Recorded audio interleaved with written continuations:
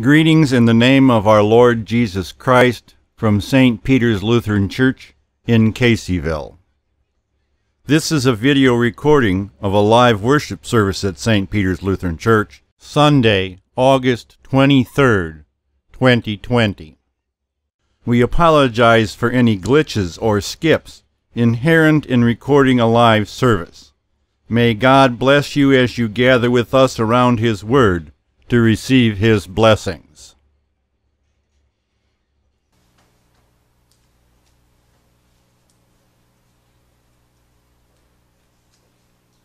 Good morning. We gather in this place that we might once again, in person, gather as God's people and celebrate the gifts that He has given us, because we do indeed receive so much from our God that we don't think about every day. So we gather now again to celebrate those things and to celebrate the blessings and to begin a worship service.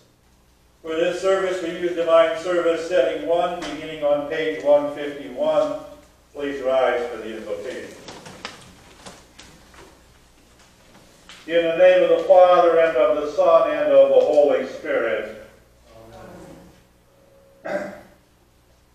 If we say we have no sin, we deceive ourselves, and the truth is not in us.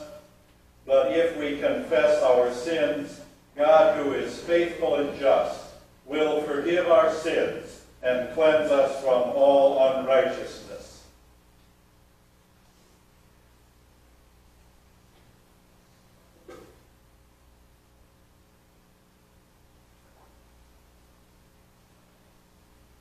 Let us then confess our sins to God our Father. Most merciful God, we confess that we are by nature sinful and unclean. We have sinned against you in thought, word, and deed, by what we have done and by what we have left undone. We have not loved you with our whole heart. We have not loved our neighbors as ourselves. We justly deserve your present and eternal punishment. For the sake of your Son, Jesus Christ, have mercy on us, forgive us, renew us, and lead us, so that we may delight in your will and walk in your ways to the glory of your holy name. Amen. Almighty God, in His mercy, has given His Son to die for you, and for His sake forgives you all your sins. As a called and ordained servant of Christ and by His authority, I therefore forgive you all your sins in the name of the Father, and of the Son, and of the Holy Spirit.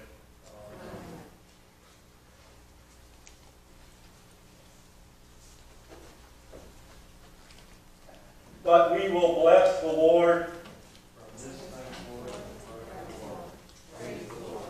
As for me, I have set my King. I will tell of the decree. The Lord said to me, you are my son. Today I have begotten you. Praise the Lord, all nations. Extol Him, all peoples.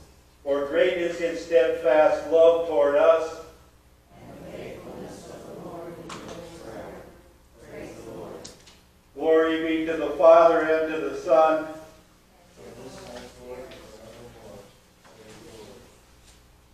as it was in the beginning.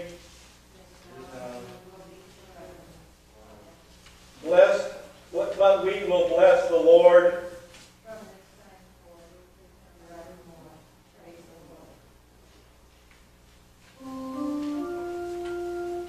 In peace, let us pray to the Lord.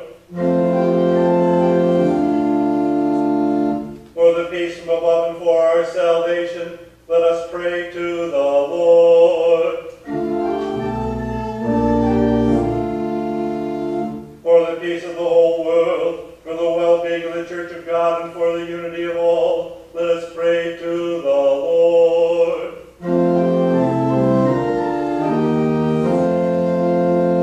For this holy house and for all who offer here their worship and praise, let us pray to the Lord. Help, save, comfort, and defend us, gracious Lord.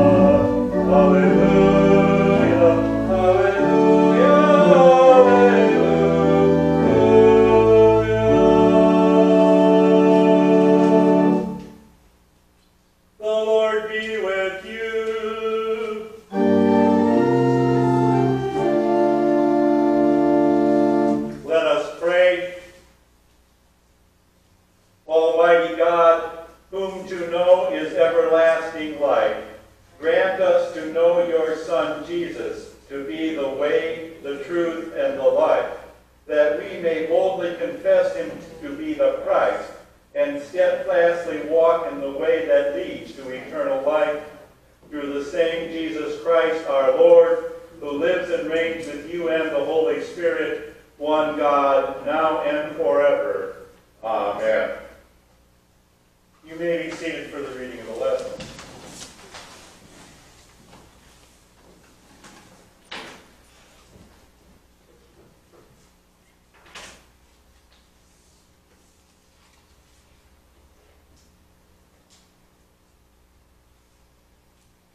The Old Testament reading for the 12th Sunday after Pentecost is from Isaiah chapter 51.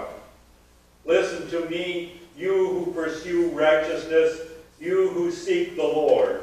Look to the rock from which you have been hewn, and to the quarry from which you have been dug. Look to Abraham your father and Sarah who bore you, for he was but one when I called him, that I might bless him and multiply him. For the Lord comforts Zion, he comforts all her wasted places. He makes her wilderness like Eden, her desert like the garden of the Lord. Joy and gladness will be found in her, thanksgiving and the voice of song. Give attention to me, my people, and give ear to me, my nation. For a law will go out from me, and will set my justice for a light to the peoples. My righteousness draws near, my salvation has gone out, and my arms will judge the peoples. The coastlands hope for me, and for my arms they wait. Lift up your eyes to the heavens, and look at the earth beneath. For the heavens vanish like smoke, and the earth will wear out like a garment, and they who dwell in it will die in like manner. But my salvation will be forever, my righteousness will never dismay. This is the word of the Lord. Thanks be to God. Fear the Lord, you his saints, for those who fear him lack nothing. Many are the afflictions of the righteous, but the Lord delivers him out of them all. The epistle reading is from Romans chapters 11 and 12. Oh, the depths of the riches and wisdom and knowledge of God! How unsearchable are his judgments, and how inscrutable his ways. For who has known the mind of the Lord, or who has been his counselor? Or who has given a gift to him that he might be repaid? For from him and through him and to him are all things. To him be glory forever. Amen. I appeal to you, therefore, brothers, by the mercies of God, to present your bodies as a living sacrifice, holy and acceptable to God, which is your spiritual worship. Do not be conformed to this world, but be transformed by the renewing of your mind, that by testing you may discern what is the will of God, what is good and acceptable and perfect. For by the grace given to me I say to every one among you, not to think of himself more highly than he ought to think, but to think with sober judgment, each according to the measure of faith that God has assigned. For as in one body we are all many members, the members do not all have the same function. So we, though many, are one body in Christ, and individual members of one another. Having gifts that differ according to the grace given to us, let us use them. If prophets, to prophesy to our faith, if service, in our serving, if one who teaches, in his teaching, in one who exhorts, in his exhortation, one who contributes in his generosity, one who leads with zeal, and one who acts of mercy with cheerfulness. This too is the word of the Lord. Thanks be to God. We rise and speak together the verse of the day in preparation for the reading of the Holy Gospel. Alleluia. You are fellow citizens of the saints and members of the household of God, built on the foundation of the apostles and prophets, Christ himself being the cornerstone. Alleluia. The Holy Gospel and the basis of our meditation for today is from the Gospel according to St. Matthew, the 16th chapter.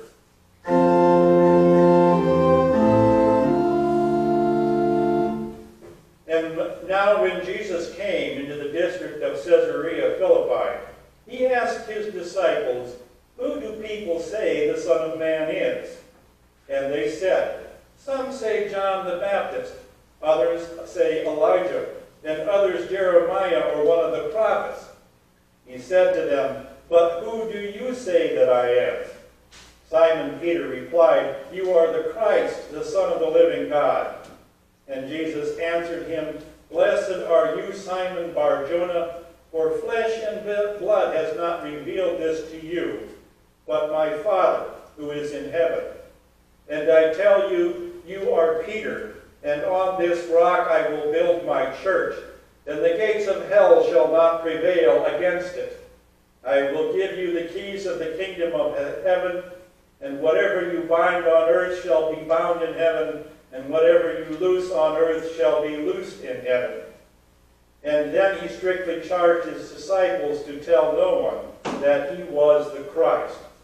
This is the gospel of the Lord.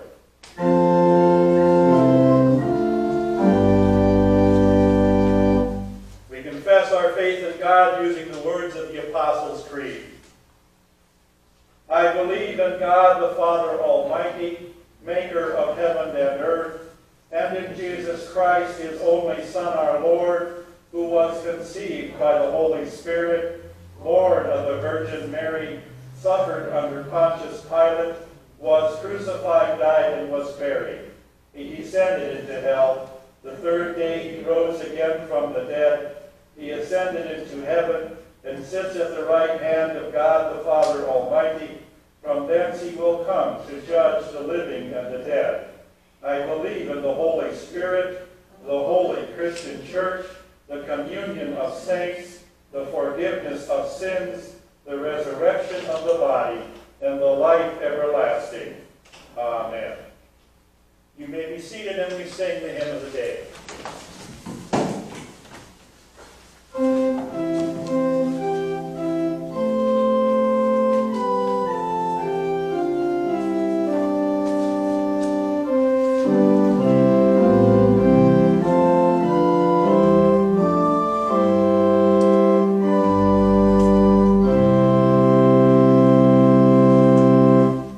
Christ is our cornerstone.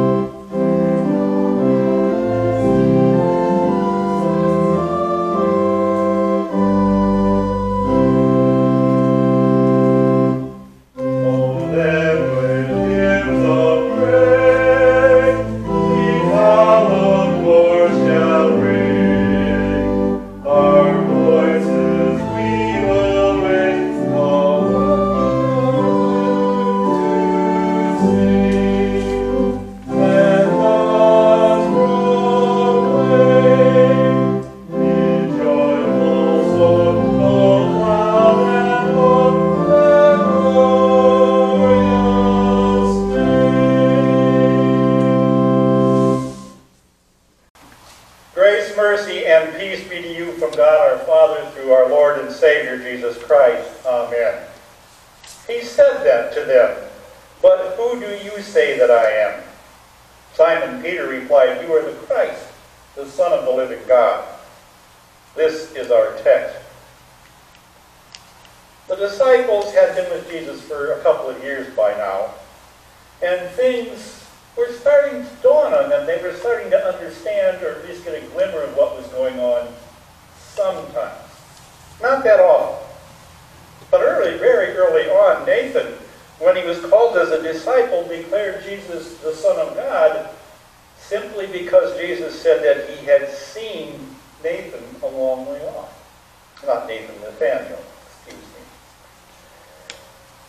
And Jesus' first miracle showed the disciples that he was capable of more than just prophecy, that he was indeed capable of doing miracles for God, of doing things that were out of the ordinary, and that's what a miracle is, something that just can't happen by the natural state of affairs.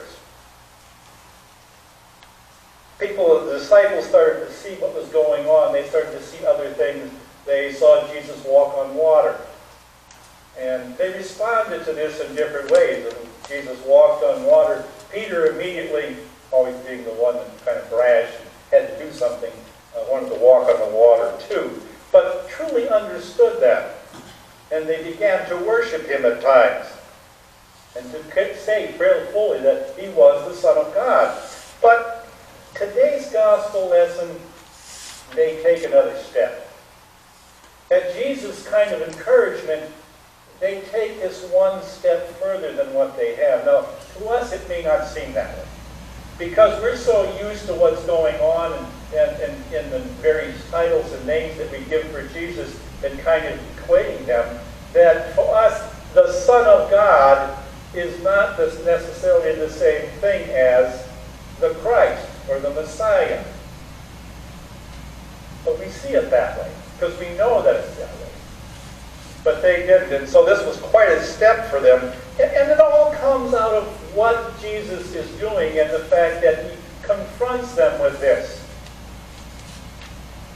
Because, yeah, he's preached enough and he's gone around the country for 2 years.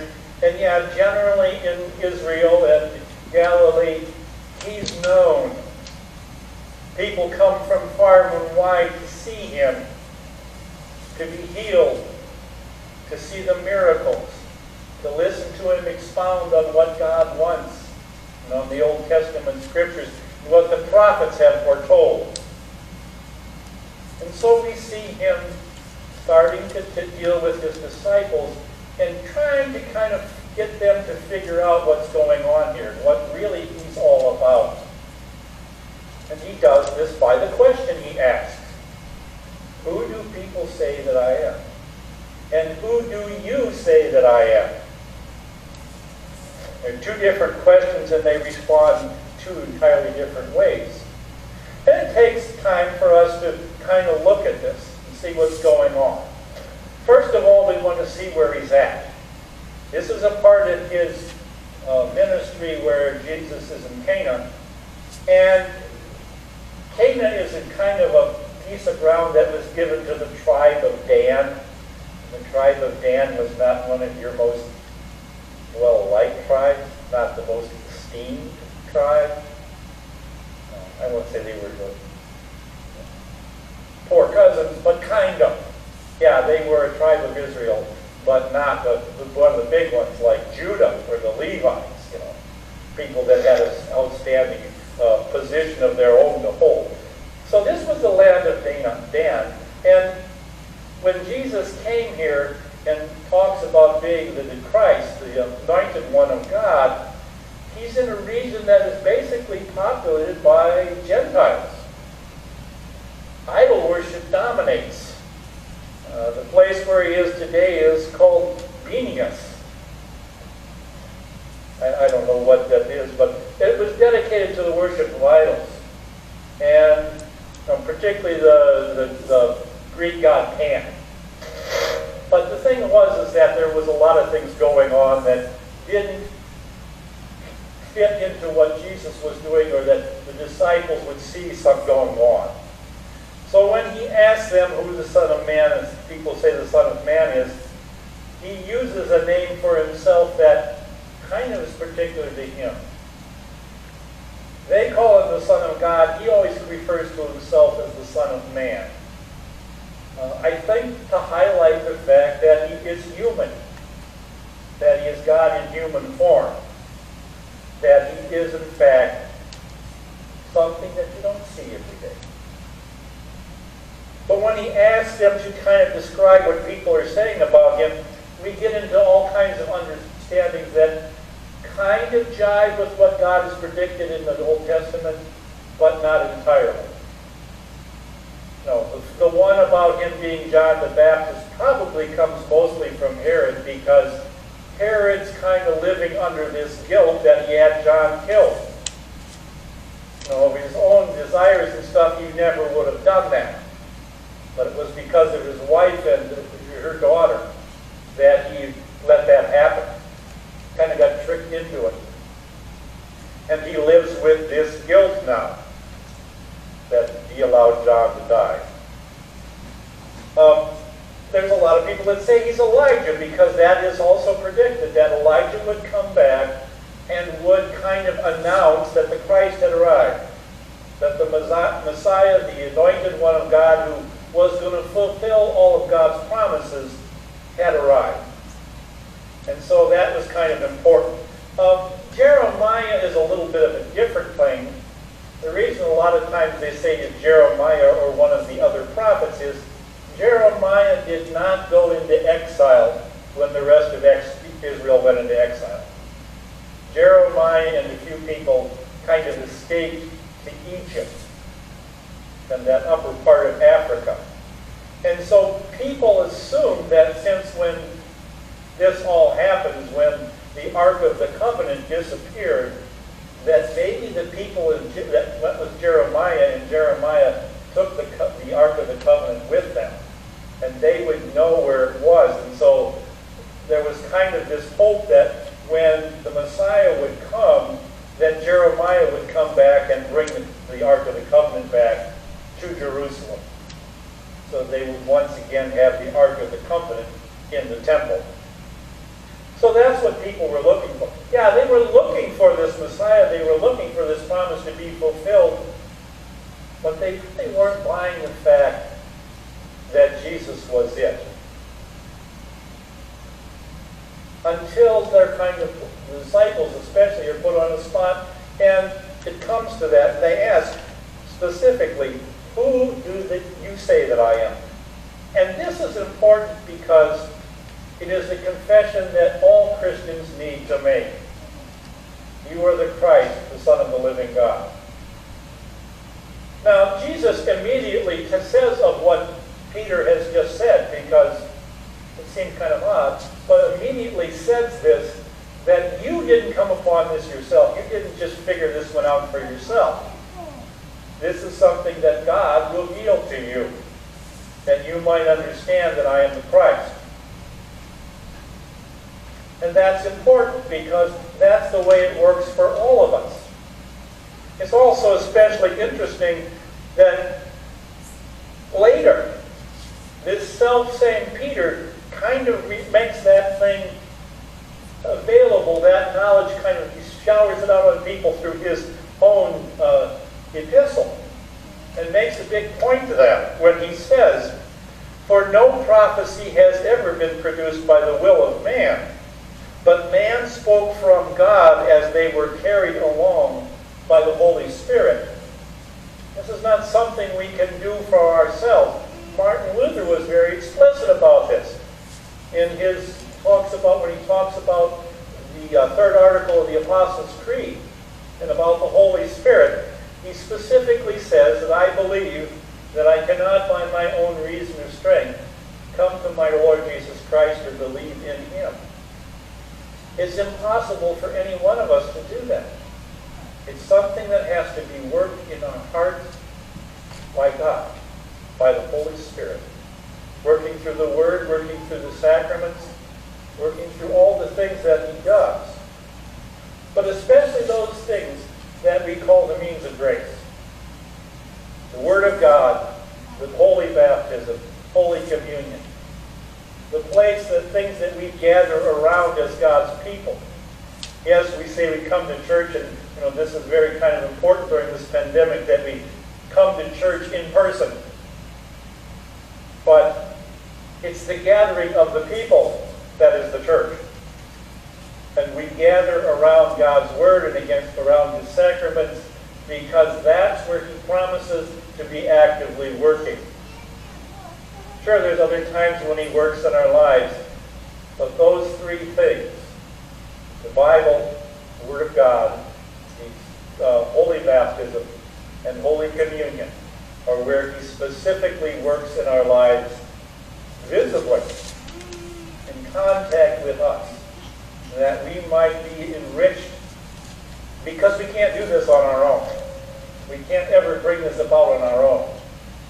It's the thing that happens when people say, well, I don't have to go to church. I can go out and go fishing or go out and hike in nature, and I can see all the glories that God's creation, and I can come, to faith in that, and that can be enriching to me. And while it's true it can be enriching, it is not the places where God promises that He will actively be working among us.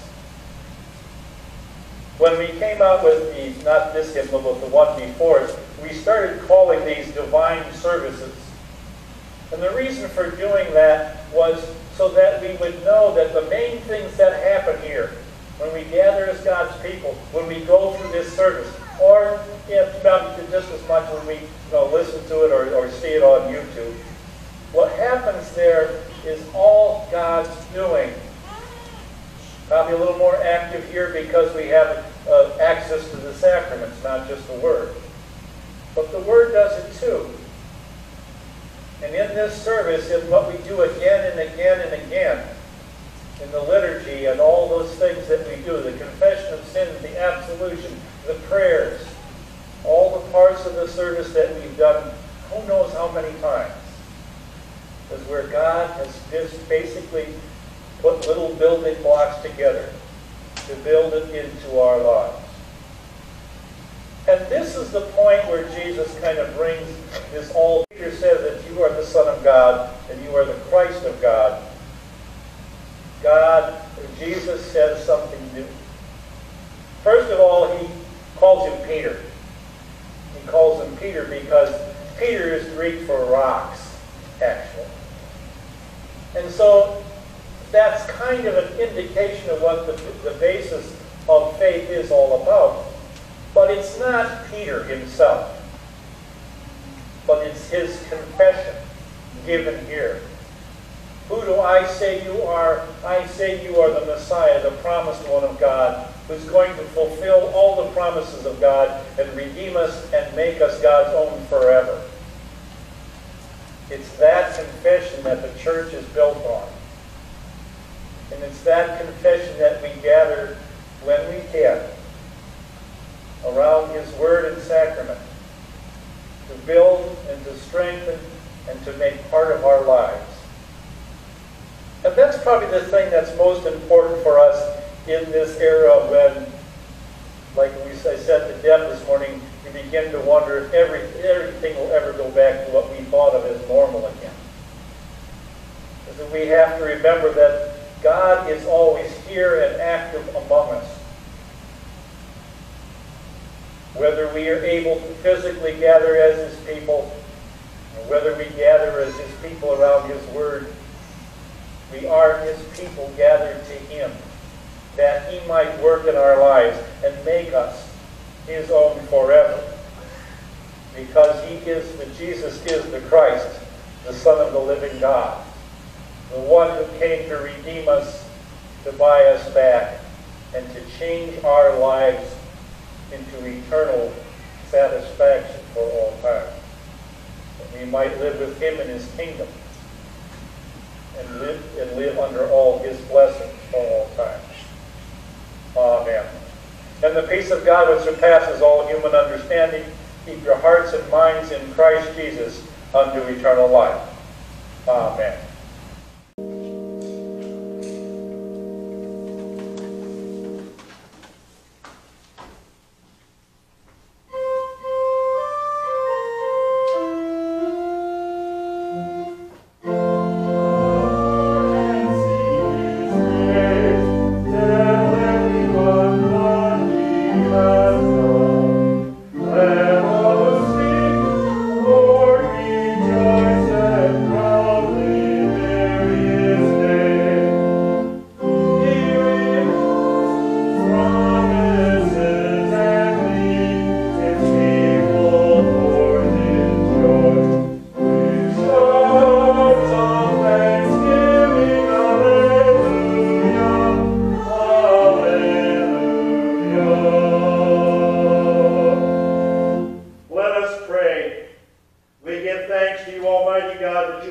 refresh us through this salutary gift. And we implore you that of your mercy, you would strengthen us through the same, in faith toward you and in fervent love toward one another. Through Jesus Christ, your Son, our Lord, who lives and reigns with you and the Holy Spirit, one God, now and forever.